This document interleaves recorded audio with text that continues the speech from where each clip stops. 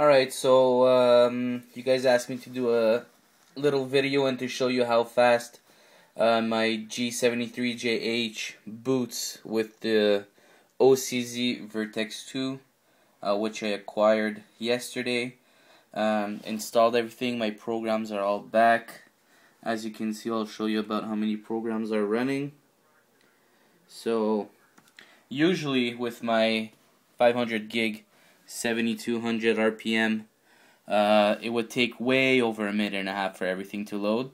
The last thing that would load was the gadgets on the side. It would usually take at least a minute and 45 seconds before everything would be loaded, and still for the next couple of seconds the computer would be slow to use.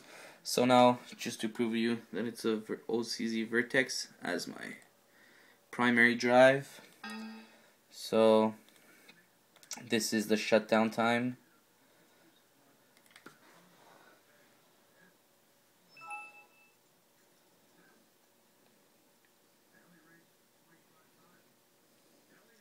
As you can see, pretty fast.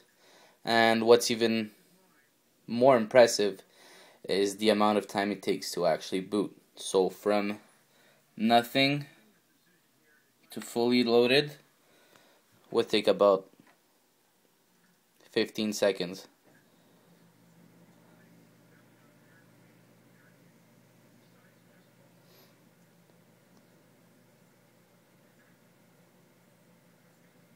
And as soon as the gadgets load on the right side, that's pretty much the end of all the processes that I have to start.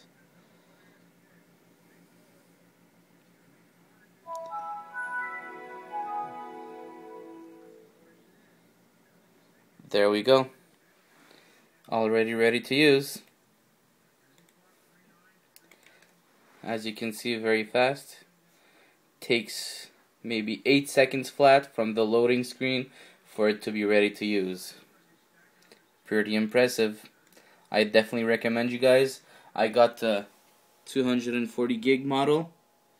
I suggest you guys to get the 240 gig model too, depending on what your needs are and your budget.